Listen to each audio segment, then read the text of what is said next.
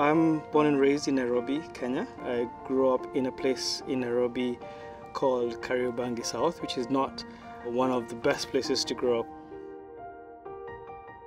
But I could see the sacrifice that my parents, especially my mother, was actually making for us to get the best education and the best upbringing.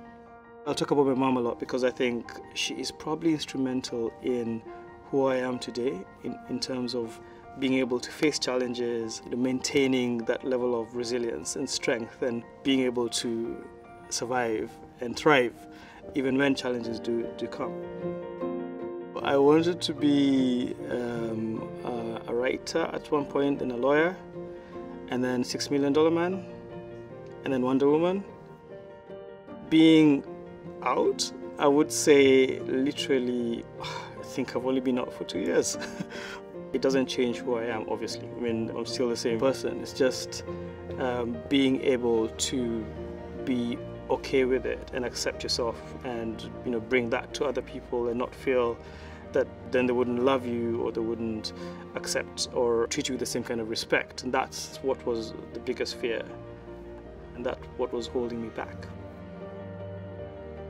I didn't realize how much effort I was putting into how I'm acting, how I'm dressing, how I come to work, how I speak to people, what I tell them about my personal life. There was a lot of effort going into that. So it's almost like a ton being lifted off your shoulders, and you have all this freedom and all this lightness, and that you can actually do real productive work with.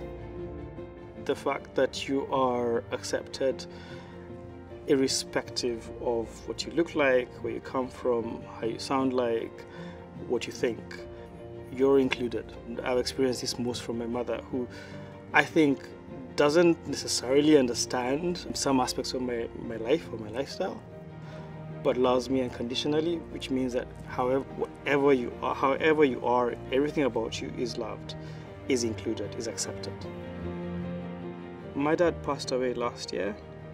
He gave me the best advice. He said, never not be yourself. Be yourself and never deny who you are, ever, because it is the best thing about you.